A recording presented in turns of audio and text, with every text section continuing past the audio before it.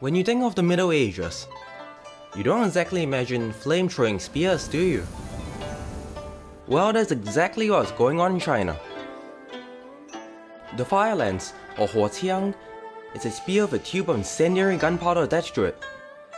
It's capable of propelling a burst of flame up to 3 meters far, and would burn out after several minutes. As in, a spear with a miniature rocket attached to it. It was useful in both defense and offense, a tool alongside a weapon. The stream of fire was quite the obstacle for attacking troops, and was capable of burning siege weapons and terrifying horses. On the flip side, the fire lance could just as easily burn down wooden fortifications, such as palisades and stakes. It also saw naval use, for repelling boarders, or lighting wooden hulls and sails. Fire wasn't the only thing the fire lance could spew. It could pack poison smoke, which went straight through armor, leaving them helpless for the spear tip. And for the aspiring tactician, a smoke load, to generate protective smoke screens to cover your movements. Multiple colors of smoke were available, and smoke lances were used for signaling. Later in their development, fire lances were used for shooting, becoming the first proto-guns. They could fire lead balls, pellets, or even arrows. The ammo and powder loads could be mixed and matched, making for a truly versatile weapon. A weakness of the fire lance was that each tube could only be fired once, and reloading in the midst of battle wasn't exactly feasible.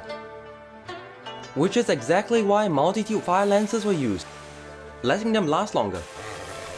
Alternatively, you could unload all tubes at once, proportionally upping your firepower.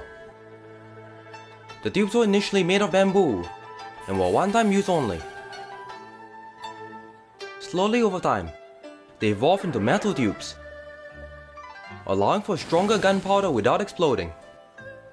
Metal lances were reusable, and could be used as bludgeons, but the bamboo ones never quite left. Bamboo tubes were far lighter, and easier to make. Not to mention bamboo's availability, with its absurd growth rate. We even have records of paper-based ones, which were somehow reusable.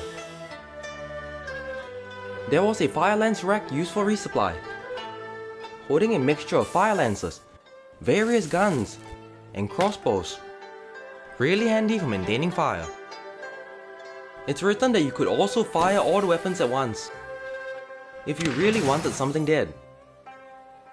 Later on, there were attempts to create a flying fire lance with rockets.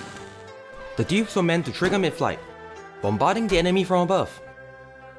Eventually, a variant was created which could return to its owner after firing.